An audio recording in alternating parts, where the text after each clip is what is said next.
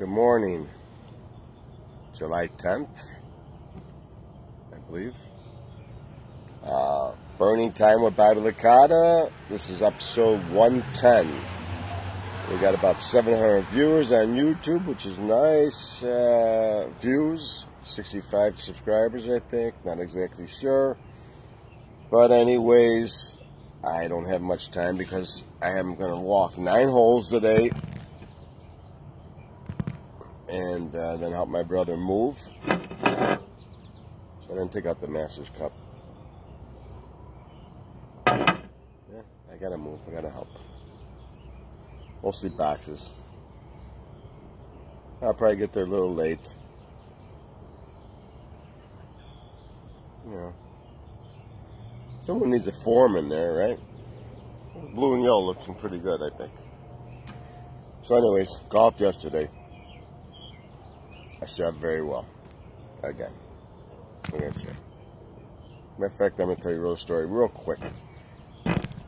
I parred every hole in the front 9 except a par 5.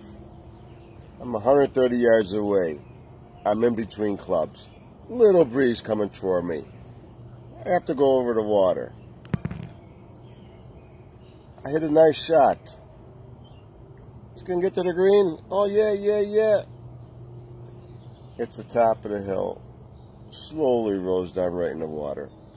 Take a penalty stroke. To make the long story short, I shot an 8. Bug. But I'm still 3 over for the round. Shot 81. I'm fine. Okay. I'm not smoking my cigar yet because it's just too early. So, brought to you about Virgin Avenue Tobacconist, where the city smokes. So we get to about the 15th hole. Then the heat is affecting me a little. I mean, I'm sweating everywhere. I mean, it looked like I peed my pants. There was sweat everywhere.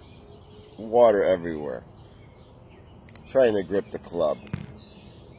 Felt like Rocky Balboa, you know. Dun, dun, dun, dun, dun, dun, dun, dun, you know, like Apollo Creed was knocking the shit out of me for a while there. But I finished. And I do love the heat.